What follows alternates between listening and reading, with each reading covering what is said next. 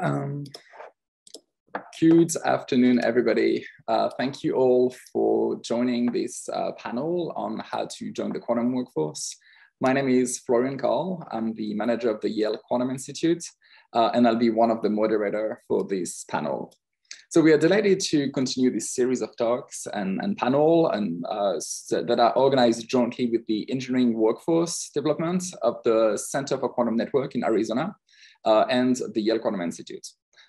This is the third panel in our series on focusing to prepare today on how to get a job, or like how to put all your chances on your side to get a job in academia and to become assistant professor or have any faculty position.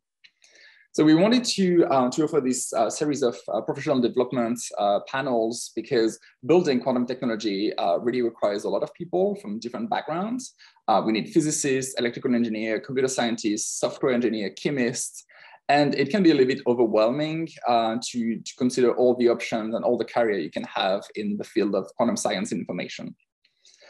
So today we'll hear from postdocs and recent faculty members that will talk about the experience on what it's like to work in the field of quantum and get advice on navigating the various pathways to do an academic career. So my colleague, Russell Balliet, who is the assistant director of the Center for Quantum Network, will serve as a moderator, and I will let him introduce himself and talk a little bit more about the center. Yep, so as Florian said, I'm Russell Balliet. I'm the assistant director for engineering workforce development for the Center of Quantum Networks, who is a new center and just kind of getting started, and we'll be laying the foundations for the quantum networks and the technologies, as well as looking at the societal impacts. And part of the reason we want to do this panel is to help develop the engineering workforce development and give you all a little bit of information about how you can join the quantum workforce. Thank you. And then you have on my webcam some information about the center. And so you can also subscribe to the YouTube channel to have all the information about this center. So before we introduce the rest of the panelists, I want to walk you through a little bit of housekeeping. So we are recording this event, and so it'll be available in replay if you want. And then you can use the chat, the Q&A feature in Zoom. So at the bottom, you should have two speech bubbles. You can just ask all your questions, and then we'll try to go through all of them so you can have really like a better understanding on what it will take to get one of these positions. Okay, so let's start by introducing our panelists. So please, you can feel free to turn on your webcams, and we'll start with Linran Fan from the University of Arizona. Hi, everyone. So I'm Linran. So right now I'm an assistant professor at College of Optical Sciences at University of Arizona. So I graduated from Yale University in electrical engineering in 2017. So it's good to see some familiar names from YQI. So I spent 6 years on Hill House Avenue. Yeah, so right now I'm part of the CQN, the Center for Quantum Network Center. So right now my group is working on quantum integrated photonics, and especially related to quantum sensing and continuous variable quantum information. And right now in my group, I have 2 postdocs and 6 graduate students. So yeah, and I actually joined the faculty of University of Arizona in 2018, I think, yeah. So I just passed my 3-year mid review actually. So if you have any questions, feel free to ask me. Thank you. The 3-year mid review is always a little bit stressful, I guess. Good luck with that. Not too bad, yeah. Shruti, do you want to go introduce yourself? Yeah, hi, my name is Shruti, and I'm an assistant in the Applied Physics Department at Yale. I just started last year in July, so I'm still quite new. And, I'm a theorist. I work in quantum information theory. I've always been interested in quantum mechanics. Like, when I was in high school, I heard about the fact that, particles can interfere like waves and so on. And so that just blew my mind. So I knew I wanted to study quantum mechanics further. And then when I came to grad school, I was very intrigued by the fact that you could compute using the principles of quantum mechanics. Like you can imagine building an operating system based on quantum mechanics. So that was just completely bizarre. And I just wanted to be a part of this mysterious field. And so, that's how my journey started. And now, I just started my group last year. I have 2 graduate students, 1 postdoc, and 2 new graduate students are coming, are joining us this fall. And I also have an undergrad working with the team. So that's my story. Perfect. Thank you very much. And then, so this is, so Linran and Shruti can tell us about their experience as a recent faculty member. And then we also wanted to include Anderson Brito, who's the co-chair of the Yale Postdoctoral Association. And so you can introduce yourself, please. Yeah, so thank you very much for having me here today. It's really a pleasure to be here sharing a little bit of my experience as a postdoc. I am not a quantum scientist, let's say. I am a biologist with a master's in virology and a PhD in computational biology. So I have this very interdisciplinary sort of background. And as was just said by Florian, I am here basically representing the Yale Postdoctoral Association as one of the co-chairs currently. And I got invited by Florian, which was one of our co-chairs in the past and a founder member of this Yale Association. And it's really nice to be here today to share a little bit of my experience as a postdoc at Yale. Thank you. Thank you very much. And yes, do never underestimate the power of networking, because even if we haven't met you, I will reach out to you and we can do great things. So okay, let's kickstart this meeting. And we're gonna answer some of the question. And so I think the first one that comes in mind when we think about faculty member is the stress as postdocs and as senior grad students of, how can I find a faculty position, and like what are the steps? And so can we have either Shruti or Linran go over the process of like what are all the steps that you took to get this position, and you can answer that from any angles that you thought will be helpful. Maybe we can start by Shruti. Okay. Yeah, so for me, the process was, you basically hear about, you have to keep an eye. Okay, so for me, I kind of was looking where I wanted to be. And so I kept an eye on the hiring market in those particular universities. And also, like, my colleagues knew that I was looking, so they would forward me, any announcements made about hiring at their university. So you can be proactive in looking for open positions at places, or, you can obviously take help from your colleagues about this. And once usually the process starts around September, October, you kind of know where you want to go by September, and then the deadlines for applications are around October, December, sometimes late December. So you basically prepare your application process, which is like your CV. You have to write a research statement. Basically, you want to, in your research statement, you want to convey the things that you want to do in the next 5 years or so in your research group. And then, you have to write a teaching statement. Sometimes you have to write diversity statements. And then, there's blank. You just have to wait after all the applications are sent in. You just have to wait and have faith that somebody's actually found your application and is reading it.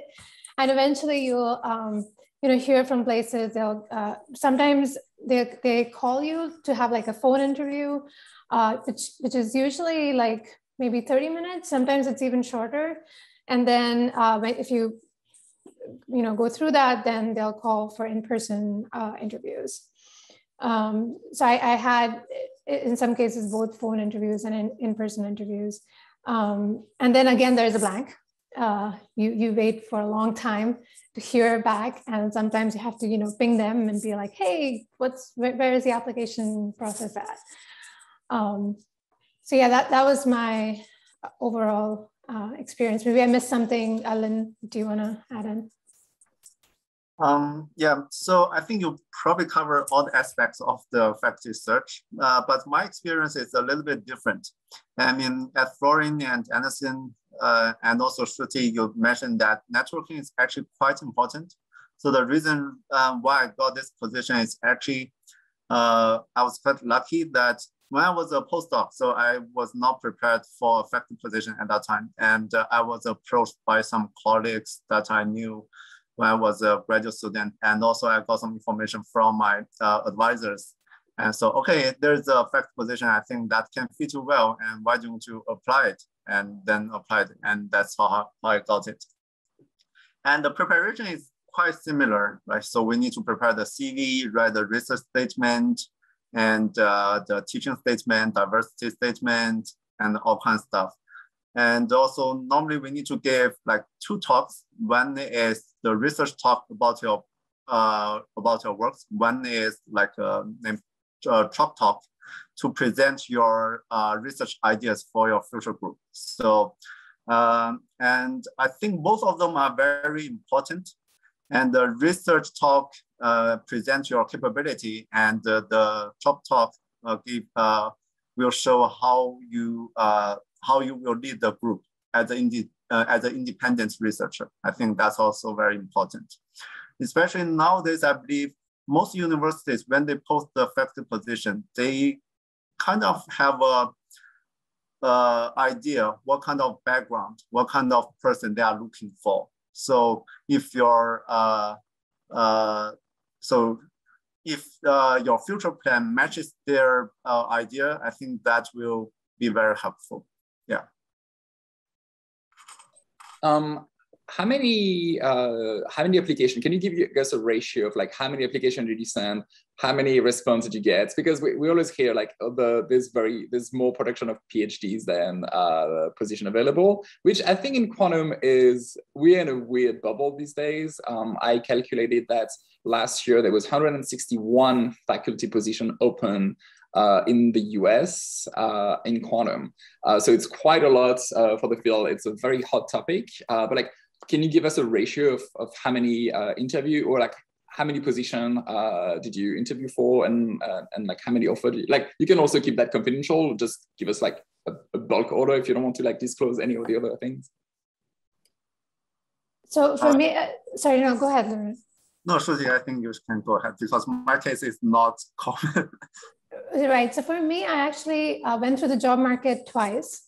One was 2018, 2019 round, and then the other one was 2019, 2020 round.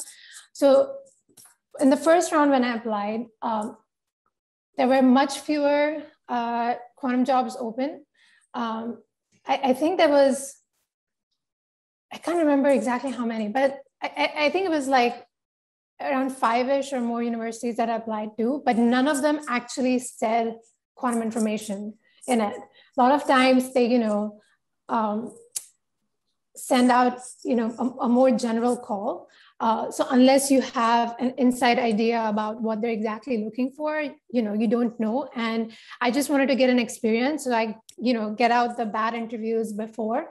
And so I was like, yeah, I'm going to apply and see how it goes. So that in that round, I got one interview, and that I didn't get a job. Fortunately, I didn't get a job so that I could get a job at Yale. So I'm very happy about that. So in the second round, the second year, the 2019-2020 year, it was like amazing year for quantum. As Florian said, there were so many job openings in our fields. And again, I think I applied to about 8-9 universities or so.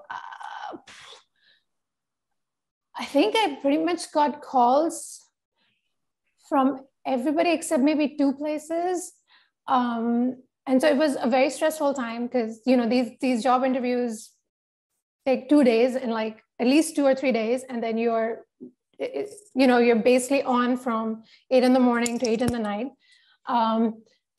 And yeah, so yeah, like I said, I didn't get called, I think from 2 places, maybe 3. I got in-person interviews. And then I got offers from a few places. Again, very lucky because I know that during that time, many people's offers were withdrawn due to the pandemic. Fortunately, that did not happen for me. And yeah, that's when I landed at Yale. Yeah, my experience is not, because I was approached by some colleagues. So actually in 2018, I just applied here. The only place I applied is University of Arizona. And luckily I got this position. And after interview, I found, okay, this is a good place. And I like the environment and the research, and it has all the capabilities that I need for my experiments. So I just decided to join. But from my experience talking to other colleagues, so yeah, the ratio is not good. But it's not bad. So as I think probably on average, 1/3 will get a call, and normally, so people, university will invite like around 3 to 8 people for on-site interview, and they will have a waiting list. And if you are in the top 3, then I think you have a pretty high chance, because normally like Shruti, you will get offers from several places and you can only accept one. So then for other places, if you decline that offer, the second person on that list will be offered the position, right? So that's why Shruti mentioned a lot of blanket times, right? So there will be a lot of waiting time during the faculty search, yeah. We have a question in the Q&A. How long did it take for you to prepare your research and teaching statements? So in preparing for the interviews, was any aspect of it particularly challenging? So actually it's not long, normally just 1 page or 2 pages. So not long, but it takes a lot of time to prepare that 2-page research statement, I believe. And yeah, I think the key is that you need to kind of make a connection to your previous background, but you need to find a new angle to distinguish yourself. I think that's probably the most challenging part for myself. I was actually trying to open up my research statement to see how long it was, but I was not fast enough. For me, it was much longer. So I think the question is not about the size of the research statement, but more like how much time. But yeah, it depends on also how long you have to make it, right? But like I started preparing my research statement like over the summer, because there's a lot of thought that goes in there. You have to show them that you are capable of conducting new research and support, X graduate students over the next 5 years. So you have to show them that, you're capable of building this whole research program. You're not a postdoc anymore. You're not just going to work on this one little project. You're gonna like lead a huge group. So it takes a lot of time and effort. And, the teaching statement, I spend much less time compared to the research statement. It is less important than, well, it's not less important, it's equally important, but it's, it's usually only 2 pages. So it goes a bit faster than the research statement. And then you have to write it early on so that you have time to send it to your colleagues, your advisor, to get feedback from them. Yeah. So basically I would say by September end, at least it should be ready. And you should already be getting feedback from your colleagues. Thank you both. Imran, you were talking about the fact that your case was a little bit special because you sort of got picked up by like one of your colleagues. And so I would like to talk about the importance of networking and connection in this field. How did you start building your network? And then was it like your direct colleague, or was it like a more extended network of researcher and fellow colleague? So it's more extended networks. So because yeah, quantum information, especially within the US, so it's even though it's fastly growing, but it's not a huge community. So I guess most people know each other in the field. And in many cases, maybe your advisor will some collaborative projects with some professors in other universities.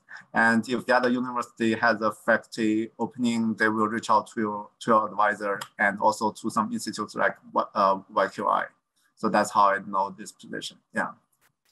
And so the reason I was asking about networking is because we in the US and I think in many universities in the world, they're starting to build a postdoctoral association that helps with the networking.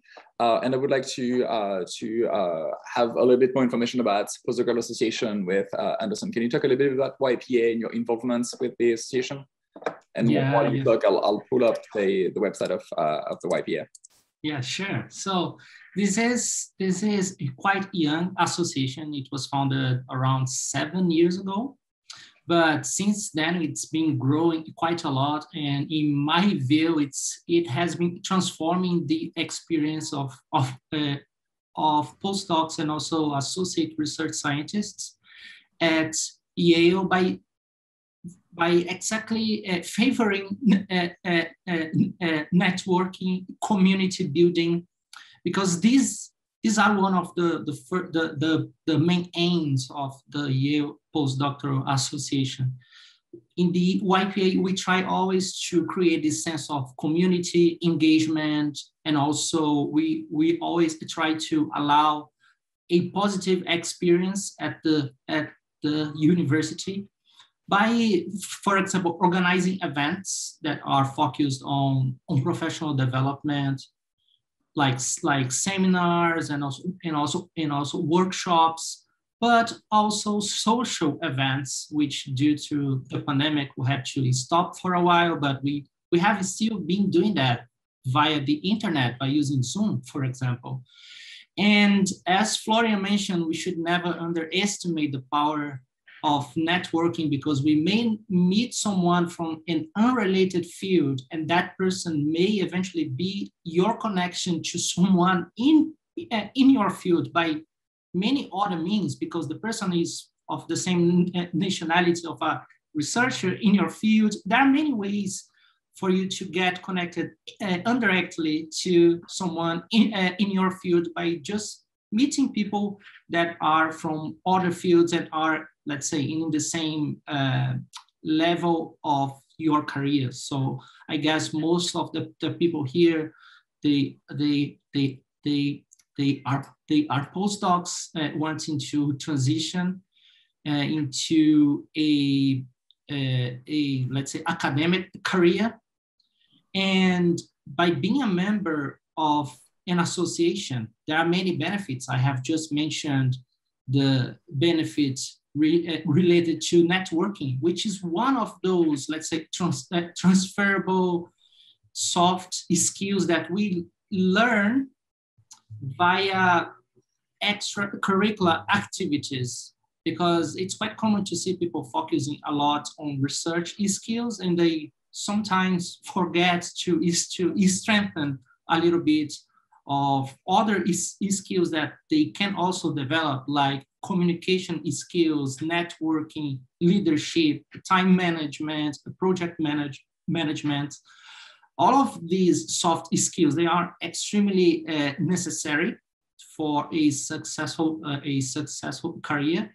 And by being a member of an association, you may gain some of these skills by taking part of trainings that such association may offer. But if you also join as an officer of that association, you would also have opportunities to strengthen such skills by organizing events yourself, by basically being the leader of a group that has a project within the association that has to be finished within a defined time. So all of these sort of non-research activities they somehow teach us skills that are extremely helpful as well in our academic career.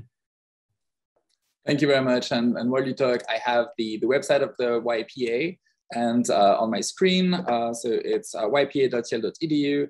And the people in the University of Arizona also have their own website. It's a similar association. It's uapostdocs.weebly.com. So you can go and check what you if you can make new connection. And I really agree that all the work that you will do if you're engaged in the leadership of this association is really, really helpful because you will start building connection, and also you will talk to leadership. And it's easy to talk to people on your level, on your peers, but it's also a different thing to start having to ask things to university leadership. And I think it's a good training also for the job talks, because that's what you're going to do. You're going to try to convince above your grade, and so I think it's a pretty important thing.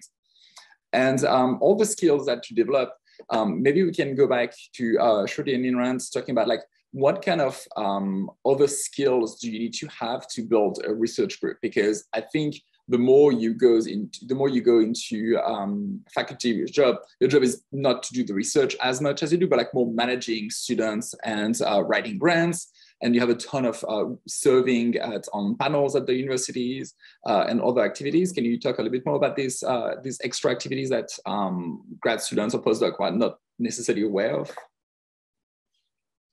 Who wants to start?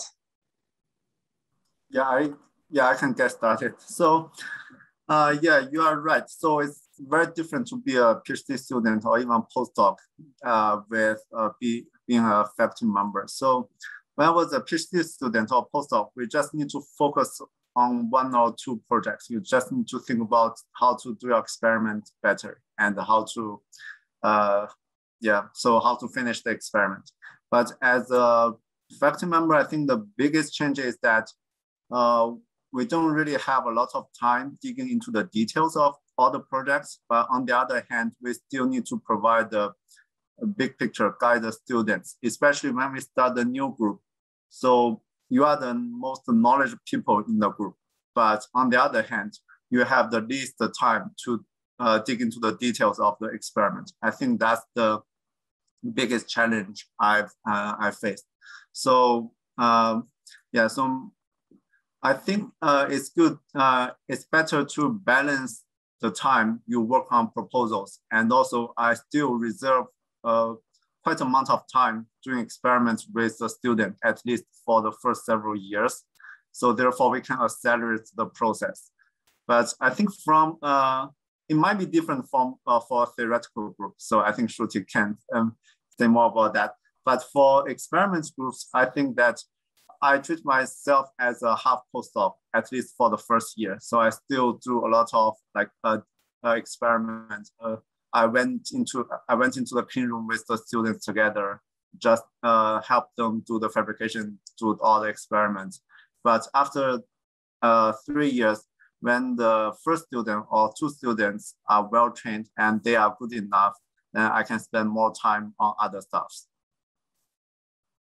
Yeah, my sentiment is the same thing. I always say that having a research group is like having a startup. And so basically whatever skills you need to have a startup is what you need. You need to be able to write grants and bring in money. You have to support your students. You do get a startup package, but that's not going to last you forever.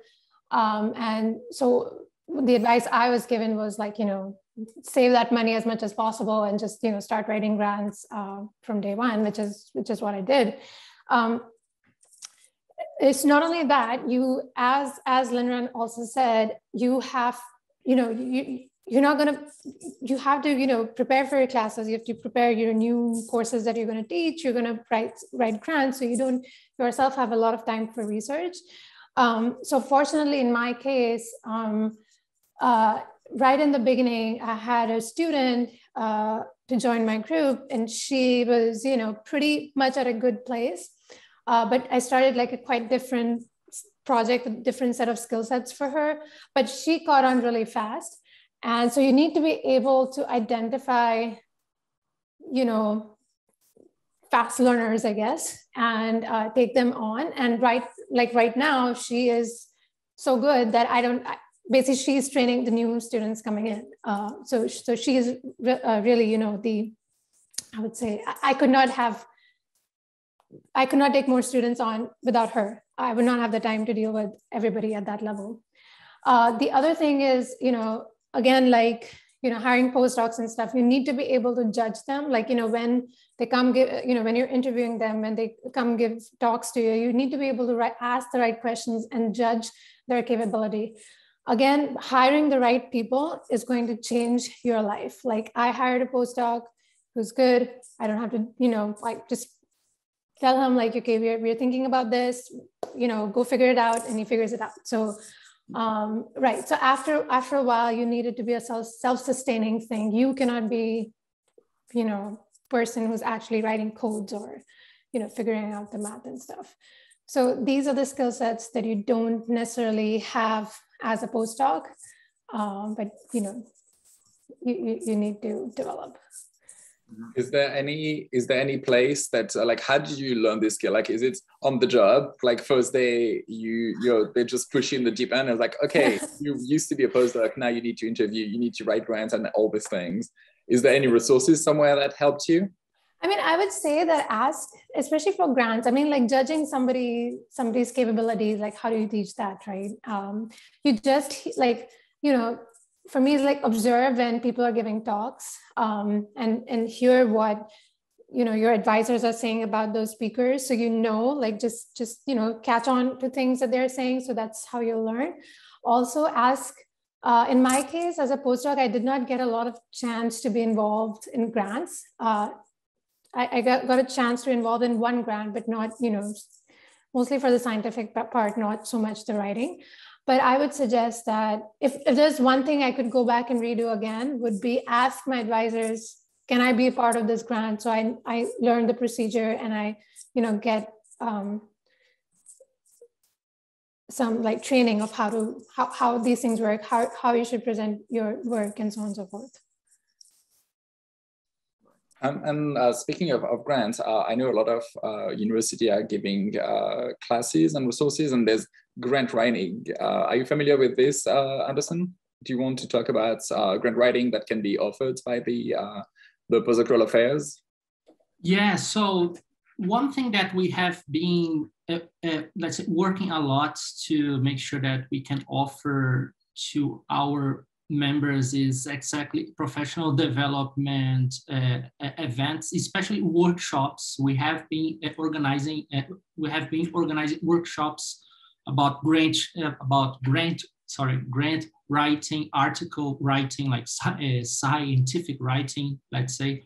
And these are resources that we can get out of Yale, because Yale has many offices that organizes different sorts of workshops. They are experts on those specific topics and they can teach us, but we have to somehow connect with them and make such requests.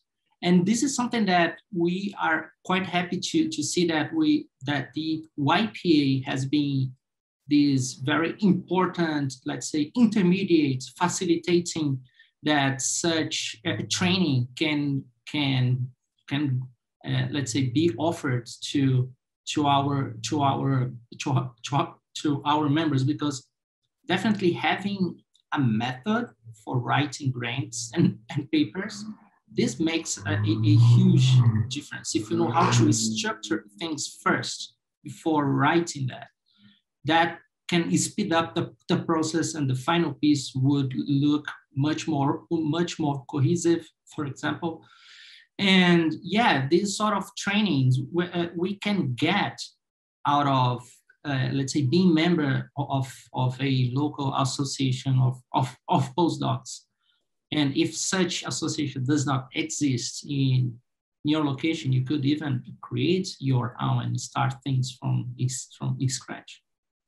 And this is what happened to me when so I did my PhD in France, moved to Yale as a postdoc, And then there was nobody to help. And so a bunch of postdocs that we met, mostly European because of the logical, the geographical connection. We had this mini network of foreigners that met at the office, the visa office at Yale, got together and starting to say like, hey, how can we help each other? Because I think that's also the trick on everything. Like you should network, you should help everybody. But I think if you find interest, like if it's useful to you, it's going to be useful to others. And so it's something that you can do. And we're talking about Yale and U of A a lot because this is our affiliations, but this is valid for all the university in the US and also in most of the world. I think the university are starting to see that people need resources similar to that to prep them for the job market. So they are offering workshop, and now with the pandemic, I think everybody shifted to a virtual world, and I'm pretty sure even if your university doesn't offer this kind of thing, you can find virtual workshops that you can attend or like view recordings online, like similar to one of these things. So it's really something that you should try to think about, because in an ideal world, you are really good at what you're doing in your research, but the key where you're going to be judged for the applications and for these things is going to be everything else. Can you be the extra, are you the superstar in the field? And I think that's what people are looking in universities. And so, yeah, that was one thing. And also one thing that I want to add, we're talking about like how to get a job, but there's also an interesting thing, and I'm sorry, I'm going to bring the mood a little bit down, but not everybody's cut up to be a faculty member. And I think it's very important to realize, like, do I want to do that because it's the path that you want to do? Or is it because your advisor told you like, hey, this is what you do a PhD, you do a postdoc, and then you do a faculty. And so there's also something you need to think about, is that the kind of job that I want? And is it matching my skills and what I want to do? And there's a ton of different jobs in quantum. We're going to cover in the fall the startup world and the industry world. So there's going to be, I think there's also more and more option for a job in the quantum workforce. And so if you're scared about writing grants, or if you're scared about other things, that there's different possibilities. So we'll work on these things. We have another question in the chat, mostly for Shruti, because you went to 2 different rounds of application. They wanted to know if, is it better to wait a turn, like if you apply and then get a position that you could do better next time? Is it worth taking it, or would it look bad, similar to like burning bridges, if you decide to refuse this and then try to get a better option next year? What's your take on that? But I think as long as, I don't know, you don't hit somebody over there, you're not gonna like burn any bridges. They're not like if you're called for an interview and you're not the first choice, or not one of the top 3 choices, it doesn't mean that you are bad or you don't have the skills. It's just that you're not right now fit for the particular direction that the university is looking at. So to me, it doesn't show anything negative. That being said, I would say strike when the iron is hot. There are some key papers that you're going to publish in your career.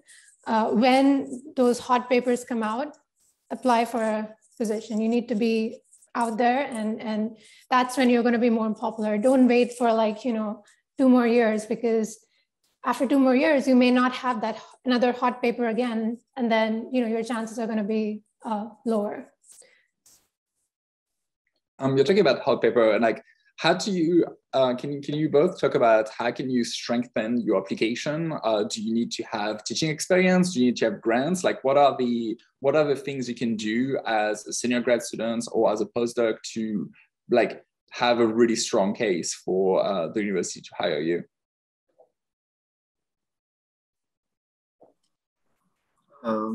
Yeah, so I think, of course, first of all, we need to have a good research background. So that's the foundation for everything, I believe. And on top of that, I think that if you have some experience getting some grants as a PhD students or postdocs, I think that will add points to it. But I believe in in the community of quantum information, I think there are not many chances for postdocs to write grants, I believe, because I know that for biology and medical schools, postdocs can apply for grants, but that's not very common in quantum information area. Yeah, but on the other hand, if you can at least write something or participate in some grant preparation, I think that would be very helpful. Yeah, like I did not have any grants, and I've never applied for a grant. I didn't get any awards or anything like that when I was a grad student or early in my postdoc career. But what really you have to basically show that the research you're doing is important. It's changing the direction of something, whatever field you're in. And you can, not only that, you can pump out that new research for the next however many years. And you also have to establish your independence from your advisor. That was the one important advice that I was given. So it's as a postdoc, there's not a lot. Again, it depends upon your situation. You may have an opportunity to do it, you may not. Experimentalist, it's a little bit hard because it's the lab that your advisor has. So you basically do what's in the lab pretty much. For theorists, it's a little bit easier. You can come up, all you need is a paper and pen, so you can do whatever the heck you want to. So in my case, it was, I was able to demonstrate that my research is different from my advisor, and that I'll be able to continue that research into the future. So that's I would say is important. And I would also say that maybe applying for a fellowship to be a postdoctoral fellow, it's a process that would somehow also teach us how to write a grant, because it's a short version of a grant that you have to think about how that project will be developed, what are the scope, objectives.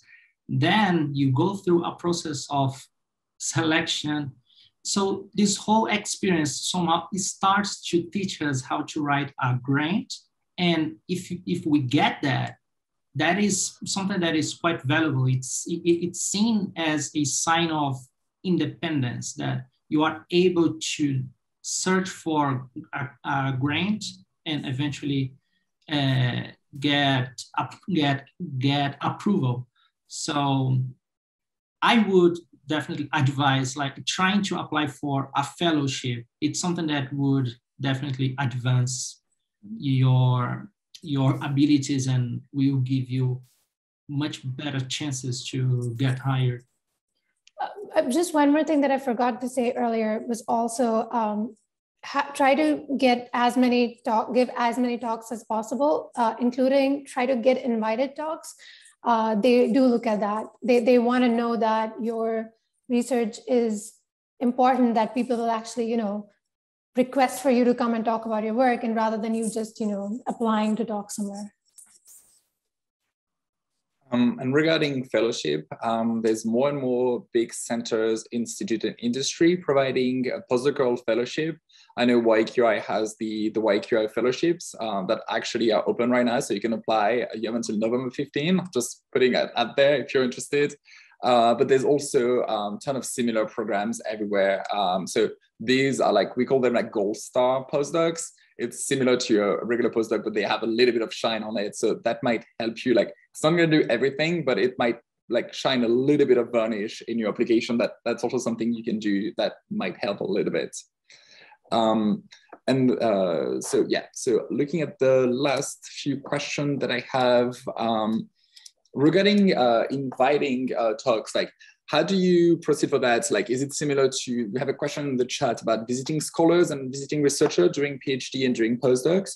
Is that something that you've done in the past, or is it something that we haven't seen, you haven't done in the...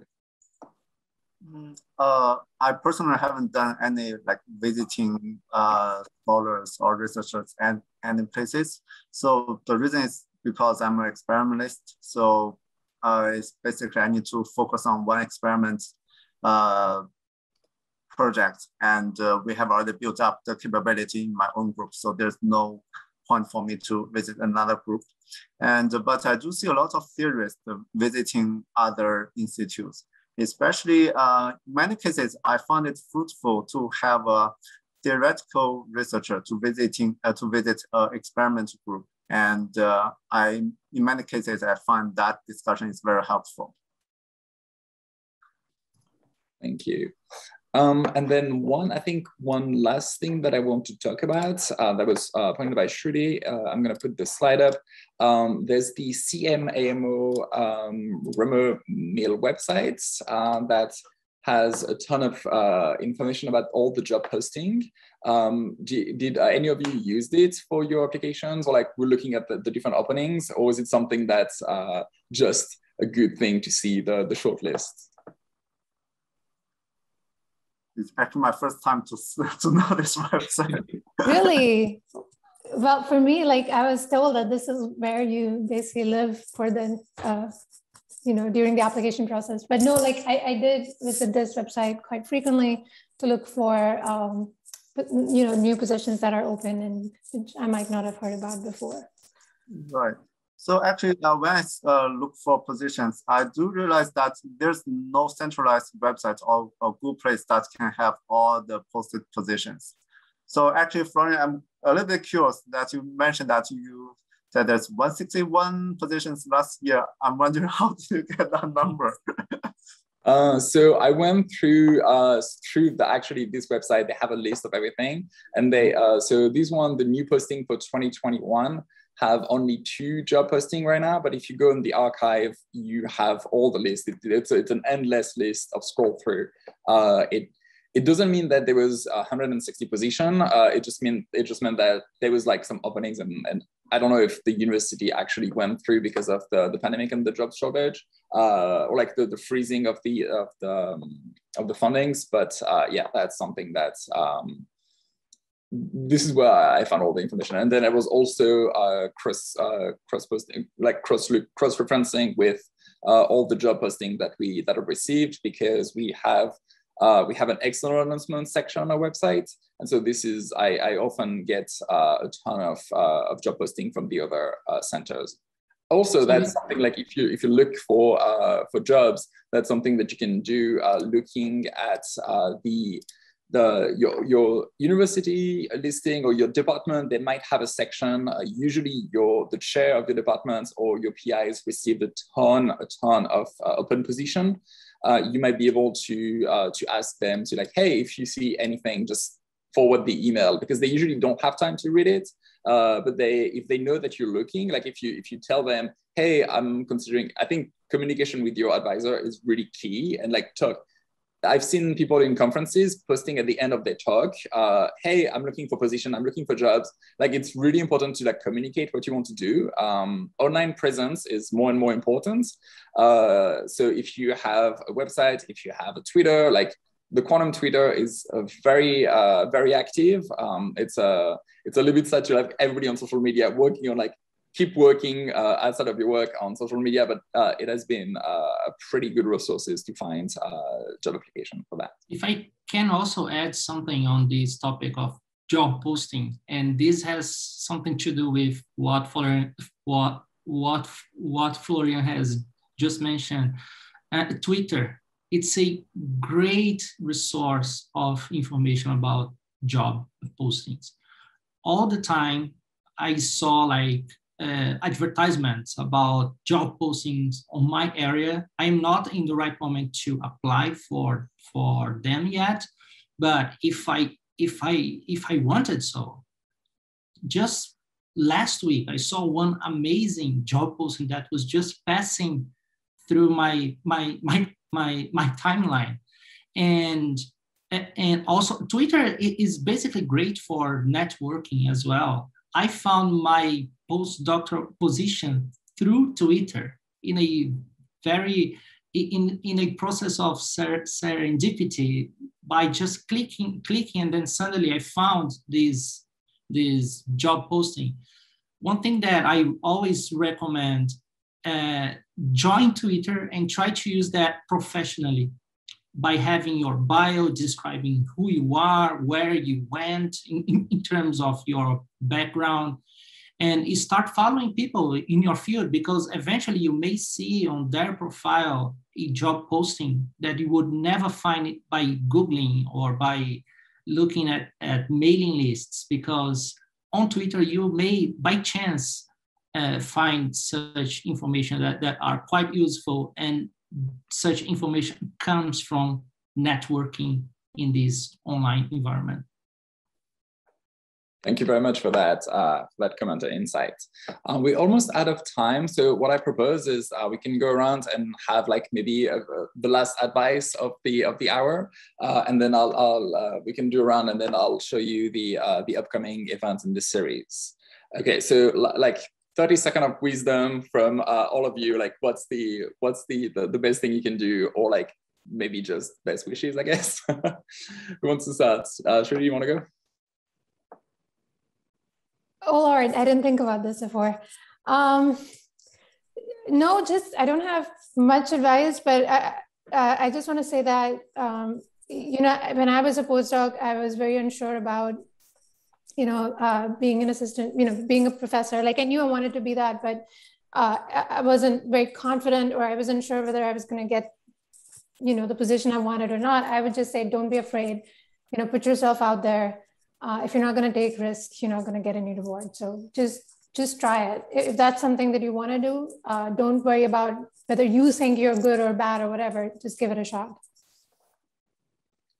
Linran, do you want to do last few words for them? Yeah, I think as Shruti mentioned, that there are a lot of uncertainties when finding a faculty position. My advice is that, well, so we should still keep focus on your research while you are searching for a position. So of course, in the good situation, you find a position and you are ready to move to start your new group. But in the bad case, so you should continue your work and prepare for the next round. So my suggestion is that keep going, continue with your current research work and focus on that while you are applying for a faculty position. Yeah, thanks. Thank you very much all for taking the time to talk to us. Before we wrap up this event, I would like to point out a few events that might be helpful. The C2QA, which is the Co-Design Center for Quantum Advantage, which is one of the national hubs that the government's put in place in the US. This one is the one that Yale is part of, out of Brookhaven National Labs in Long Island. Is hosting a quantum career fair on September 22nd. So if you're interested, go on their website and check it out. And then the next event for us, so we talked about a ton of different way to get involved in the quantum field, as either studying it in college, doing a PhD in grad school. We've talked about how to put all the chances behind you to become a faculty member. We're going to have 2 more events in this series, one in October to prepare for startup. The event will be on October 27 at the same time on Friday at 4 p.m. And then we'll have one later on industry jobs. So if you, we should have in the span of the full year covered all of the possibilities that you can do. And all the videos of these events are available on YouTube on our website. So if you go on quantuminstitute.yale.edu/videos, you should be able to see all of these events. Thank you all for joining us. I really appreciate your time and insight, and I hope you have really prosperity in your research groups. And Anderson, thank you so much for joining us and giving us all this insight about the YPA. Thank you all for attending, and have a good night. Thank you. Thank you, Florian. Bye.